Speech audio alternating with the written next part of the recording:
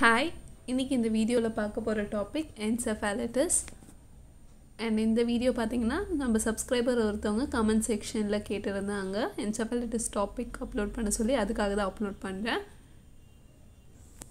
So இந்த video உங்களுக்கு யூஸ்ஃபுல்லா இருந்துச்சுனா லைக் பண்ணுங்க, கமெண்ட் பண்ணுங்க வேற எதனா டாபிக்ஸ் and இந்த டாபிக்ல எதனா சஜஷன் இருந்தாலும் First time நம்ம சேனல் பார்க்கறீங்கன்னா மறக்காம subscribe பண்ணிக்கோங்க. ஏன்னா நம்ம சேனல்ல nursing and medical related topics நிறைய அப்லோட் பண்ணுவோம்.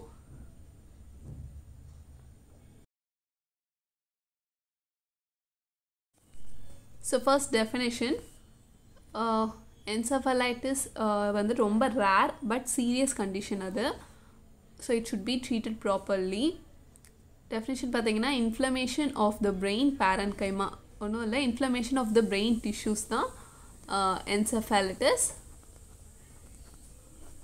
brain tissueல inflammation ஆகிறது தான் encephalitis சொல்கிறோம். So inflammationன்றதே ஒரு infection தான். Infection cause பண்ணதுனால தான் inflammation ஆகும். So it is mostly caused by viral infection and in rare cases it is caused by bacteria or even fungi. First main cause பார்த்தீங்கன்னா viral infection, sometimes இது bacteria or fungi நால கூட வரலாம். So like meningitis, encephalitis can be infectious or non-infectious and acute, subacute or chronic. So the risk factors பார்த்தீங்கன்னா older adults, children under the age of 1 year, people with weak immune system அதாவது HIV, AIDS, immune system low-ஆ இருக்கவங்களுக்குலாம் இது ஈஸியாகவே affect ஆகலாம். And இதோட incidence rate பார்த்தீங்கன்னா 1:1000 பீப்புளில் ஒருத்தவங்களுக்கு வரத்துக்கு chances இருக்குது. ஸோ டைப்ஸ் பார்த்தீங்கன்னா primary, secondary, viral, bacterial, fungal. Viral, bacterial, fungal வந்து based on their cause. இப்போ viral infection ஆச்சுன்னா அது நம்ம viral, bacterial, fungalனு பிரிச்சுக்கலாம். ஸோ primary encephalitisனா ஒன்றும் இல்லை, டைரெக்டாக பார்த்தீங்கன்னா brain and spinal cord virus affect பண்ணிச்சுன்னா அது primary encephalitis. secondary encephalitisன்றது பார்த்தீங்கன்னா வேற எங்கேயோ இன்ஃபெக்ஷன் ஆகி அந்த இன்ஃபெக்ஷன் பிரெயினுக்கு ஸ்ப்ரெட் ஆகிறது தான் secondary encephalitis. So primary encephalitis ஓட definition பார்த்தீங்கன்னா meaning பார்த்தீங்கன்னா it occurs when a virus directly infects the brain and spinal cord. Secondary infection பார்த்தீங்கன்னா it occurs when an infection starts elsewhere in the body and then travels to your brain, also called as post-infection encephalitis. அதாவது infection வந்ததுக்கு அப்புறம் பிரெயினுக்கு pass ஆகி அங்கே infection ஏற்படுறதுனால encephalitis வர்றது தான் secondary encephalitis சொல்கிறோம். இதெல்லாம் தான் types of encephalitis: primary, secondary, viral, bacterial and fungal. Next அதோட etiology பார்க்குறோம். primary encephalitis அதோட etiology பார்த்தீங்கன்னா common virus like HSV, most commonly பார்த்தீங்கன்னா herpes simplex virus and Epstein-Barr virus தான் encephalitis காஸ் பண்ணும். நெக்ஸ்ட் childhood virus, அதாவது child under 1 year of age சொன்னால mostly பார்த்தீங்கன்னா மீசல்ஸ் அண்ட் மம்ஸ் சைல்ட்ஹுட் பீரியடில் வரலாம், அதனாலேயும் encephalitis வரதுக்கு சான்சஸ் இருக்குது. Next ஆர்போ virus which can be spread by mosquitoes, ticks and other insects including Japanese encephalitis, West Nile encephalitis and tick-borne encephalitis. இது வரதுக்கு இந்த டைப்ஸ் ஆஃப் encephalitis வரதுக்கு காரணம் ஆர்போ வைரஸ். அதாவது அந்த ஆர்போ வைரஸ் எதனால் ஸ்ப்ரெட் ஆகும்னா mosquito, Dix and other insects. Next secondary encephalitisல பார்த்தீங்கன்னா ஆல்ரெடி சொன்னேன், வேறு ஏதோ ஒரு பாடி பார்ட்டில் இன்ஃபெக்ஷன் ஆகி இருக்கிறதுனால. So complication of viral infection. Next clinical manifestation பார்த்தீங்கன்னா science and symptoms hours or weeks after எக்ஸ்போஷர்லேயே வந்துடலாம். கொஞ்சம் நேரத்தில் இல்லை வீக்ஸ்லேயே நமக்கு தெரியும் சைன்ஸ் அண்ட் சிம்டம்ஸ். அதோட கிளாசிக் சிம்டம் பார்த்தீங்கன்னா இன்ஃப்ளமேஷன்னாலே ஃபஸ்ட்டு வர சிம்டம் பார்த்தீங்கன்னா ஃபீவர், நெக்ஸ்ட்டு ஹெட்ஏக் வரதுக்கு சான்சஸ் இருக்குது.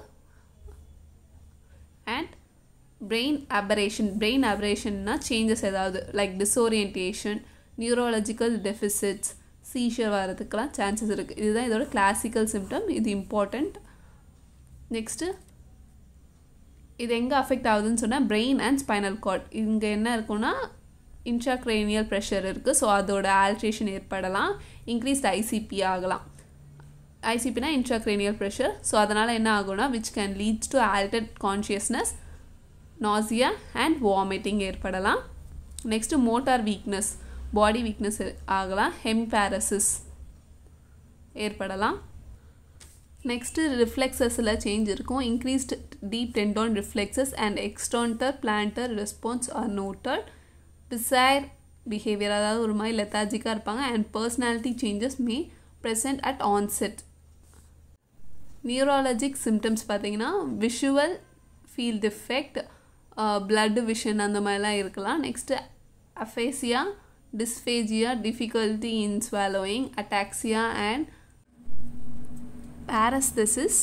அதாவது aphasia-னா difficulty in framing words, ataxia-னா impaired coordination,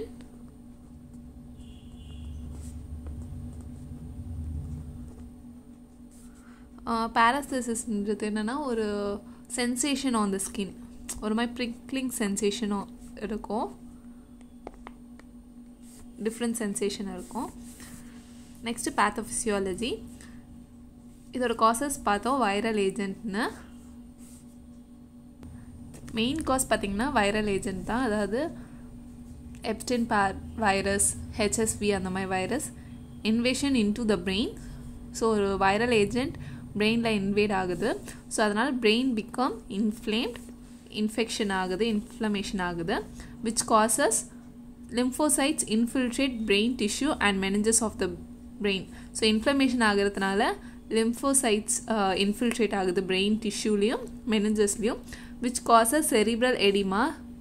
so இதனால் வந்து செரிப்ரல் எடிமா ஆகுது. Cerebral எடிமானால் which is followed by brain cells can degenerate, which can spread widespread nerve cell destruction. So அதனால் nerve cell destructionும் ஏற்படுறதுக்கு வாய்ப்பு இருக்குது. இதுதான் ஒரு சிம்பிள் pathophysiology. இது நீங்கள் படிச்சிங்கனாலே ஈஸியாகவே புரியும். நெக்ஸ்ட்டு டயக்னோஸ்டிக் எவாலுவேஷன் பார்த்திங்கன்னா ஹிஸ்ட்ரி கலெக்ஷன் தான் ஃபஸ்ட்டு எல்லாத்துலேயுமே. And physical examination, science and symptoms பார்த்ததை வச்சு ஃபிசிக்கல் எக்ஸாமினேஷன்ஸில் டிஃப்ரென்ஸ் இருக்கும். நெக்ஸ்ட்டு லம்பார் பங்க்சர் பண்ணுறாங்க. ஏன்னா இது வந்துட்டு பிரெயினில் அஃபெக்ட் ஆகிறதுனால சிஎஸ்எஃப் ஃப்ளூயிட் கலெக்ட் பண்ணி நம்ம செக் பண்ணலாம். Next EEG. இஇஜினா எலக்ட்ரோஎன்செஃபலோகிராம். இதில் என்ன தெரியும்னா ஸ்லோ பிரெயின் வேவ்ஸ் தெரியும். நெக்ஸ்ட்டு அதோட ரிசல்ட்டில் பார்த்திங்கன்னா ஸ்லோ பிரெயின் வேவ்ஸாக தான் இருக்கும், இந்த மாதிரி இருக்கும் உங்களுக்கு. Next blood எக்ஸாமினேஷனில் sugar level, urea level, electrolytes and metabolic ப்ராடக்ட்ஸ்லாம் பார்ப்பாங்க. Next urine examination and then CT brain பண்ணி பார்ப்பாங்க. நெக்ஸ்ட் மேனேஜ்மெண்ட்டில் பார்த்திங்கன்னா medical மேனேஜ்மெண்ட்டில் anti inflammatory and antipyretic drugs. இதில் இன்ஃப்ளமேஷன் ஆகிறதுனால தான் ஆன்டி இன்ஃப்ளமேட்ரி ட்ரக்ஸ் கொடுக்குறோம். அண்ட் ஆன்டிபைரட்டிக் பார்த்திங்கன்னா ஃபீவர், இது வந்து காமனாக இருக்கும். ஏன்னா இன்ஃப்ளமேஷன் ஆச்சுனாலே ஃபஸ்ட்டு வர சிம்டம் பார்த்திங்கன்னா ஃபீவர். ஸோ அதுக்காக தான் நம்ம கொடுக்குறோம். அதில் வந்து ஒரு சில ட்ரக்ஸ் பார்த்திங்கன்னா அசிட்டமினோஃபென், இபுப்ரூஃபென், naproxone sodium to relieve headache and fever. next antiviral drugs, cost organism viral தான். ஸோ antiviral drugsல acyclovir, ganciclovir கொடுக்குறோம். நெக்ஸ்ட்டு அதை பார்த்திங்கன்னா இது எங்கே அஃபெக்ட் ஆகுது, பிரெயினில் அஃபெக்ட் ஆகுதுன்னு சொன்னேன். ஸோ லம்பார் பங்க்சர்லேயும் ஐசிபி தான் பார்க்குறோம். இன்ட்ராக்ரேனியல் ப்ரெஷர் பார்க்கும்போது இவங்களுக்கு ஹையாக தான் இருக்கும். ஸோ அதை ரெடியூஸ் பண்ணுறதுக்கு பார்த்திங்கன்னா மேனிட்டால் ஒரு கிளிசரால் கொடுப்போம். நெக்ஸ்ட் கார்டிகோஸ்டீராய்ட், அதோட எக்ஸாம்பிள் வந்து டெக்ஸாமெத்தசோன். ஆன்டிபயோட்டிக்ஸ் கொடுக்குறோம். விட்டமின் அண்ட் மினரல் சப்ளிமெண்டேஷன் கொடுக்கணும். Next IV fluid therapy and dopamine for to prevent shock and fluid electrolyte இம்பேலன்ஸ்க்காக இது கொடுக்குறோம். ஆன்டி கன்வல்சிவ் தெரப்பி, அதாவது சீஷர்லாம் காம்ப்ளிகேஷனில் வரலாம். ஸோ அதுக்காக ஆன்டி கன்வல்சிவ் தெரப்பி ட்ரக்ஸ் கொடுக்குறோம். நெக்ஸ்ட்டு நர்சிங் மேனேஜ்மெண்ட்டில் ஃபஸ்ட்டு பார்த்திங்கன்னா history collection. Next check neuro status and vital science, strict standard precautions. இது போக பார்த்திங்கன்னா நீங்கள் எக்ஸ்ட்ராவாக எழுதிக்கலாம். Administer medication, IV fluid therapy, இது எல்லாமே வரும். அதிலே அடிக்குவேட்